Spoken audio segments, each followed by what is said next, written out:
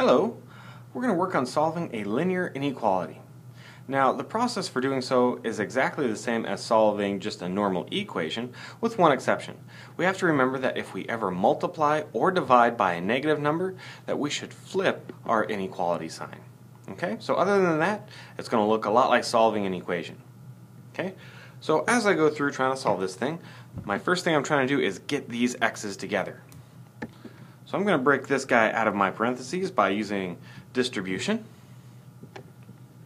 And this will give me a 3x plus 5 greater than or equal to 2x minus 14. Alright, not so bad.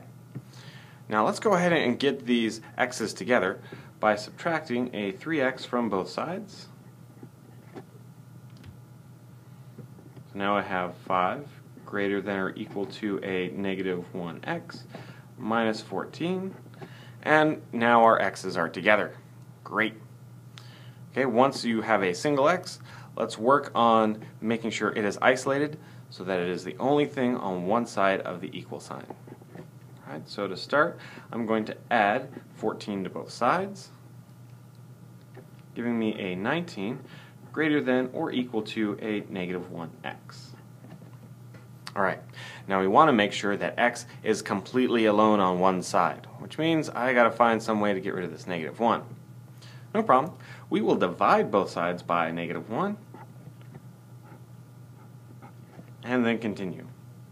Now remember, if you ever divide or multiply by a negative number, this is the situation where we flip that sign.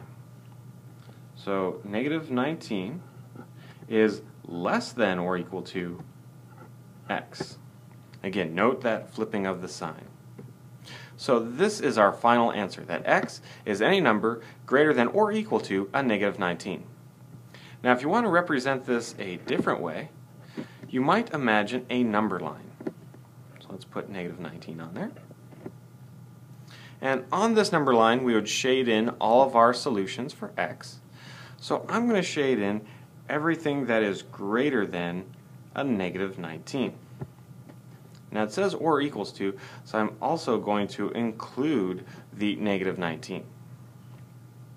So here's how I could represent the answer on a number line.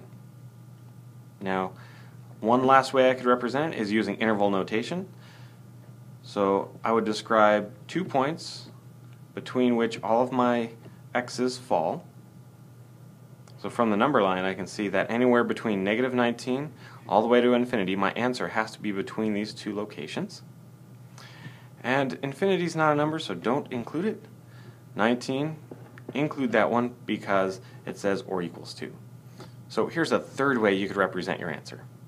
But either way is just fine.